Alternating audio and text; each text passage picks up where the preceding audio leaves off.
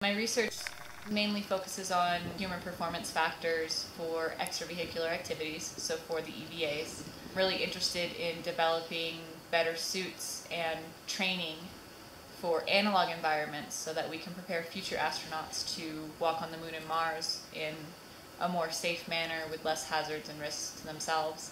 I'm really focused on just trying to understand the metrics of EVAs and trying to develop a better method. I'm here working on a project with Dr. Julie Lin Wang, which is testing the difference between 3D printed tools and regular surgical instruments. So in my little kit here, I've got some surgery equipment, and these tools in particular are a good example of what we do. So these are towel clamps, and in real life, a towel clamp looks like this. This is a non-3D printed towel clamp, and you can use it to clamp towels. And in the 3D printed world, this is what a towel clamp looks like. So you can see that they look almost identical, at least functionally identical. But of course, the 3D printed tool is a little bit thicker for strength. So we test the differences between these and how fast people can do different surgical tasks, and that's what I'm researching at the moment. So my additional role is also a career geologist. In this particular role, we're simulating a habitat, roughly simulating the region of Tharsis on Mars, which is where most of the Martian volcanoes are located, like Mauna Loa here in Hawaii. And we'll be looking at different ways to distinguish the different kind of minerals and petrology in the region. My individual research here involves psychological and emotional adjustment to long-term confinement, such as we're experiencing here and as would be present on a long-term space voyage.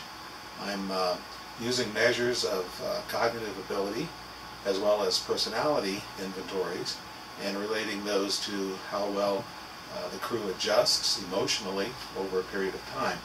The emotional adjustment measures are measures of anxiety and depressive symptomology. I have my own plant experiment, which you can see here. I'm comparing the growth of plants, here it's lettuce and radishes, under different wavelengths. So red and blue, white, there. What I do for these experiments does not only consist of putting plants under light and waiting for them to grow, but it also implies a lot of measurements. In this system I also have different kind of plants, other plants, which are growing under red, blue and green wavelength. There are some peas, some lettuce, some radishes and tomatoes.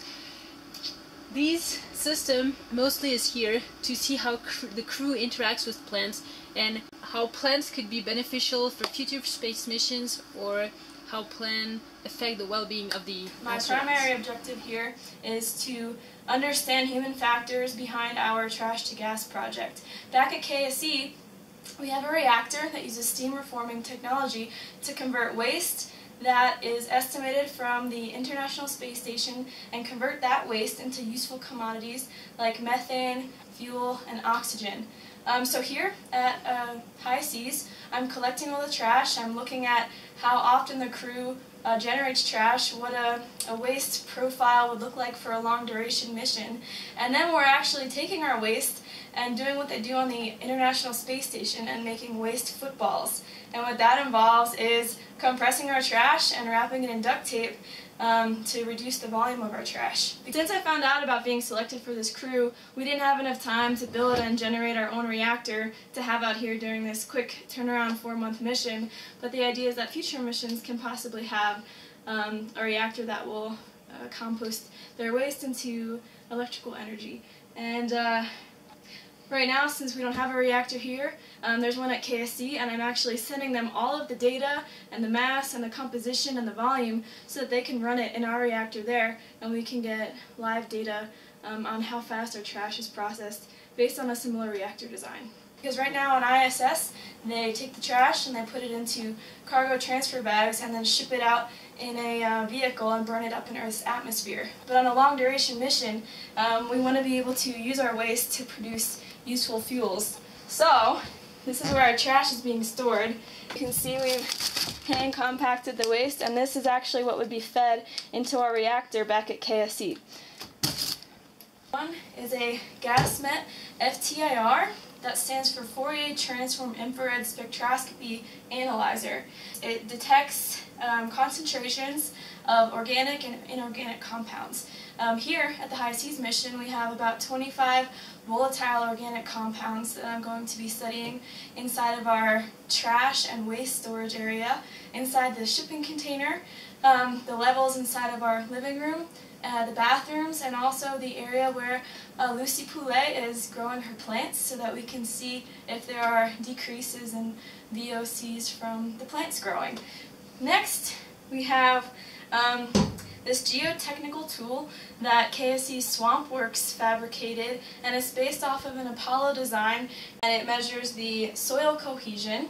You press it onto the soil and you spin this top dial and you get a reading, and based off of that reading and the number of weights that you stack on here on the soil, you can then go and back calculate that cohesion factor, and that depends on the consistency of the soil, how packed the soil is, and the saturation content. And the idea here is to advance the design for when you're in a spacesuit.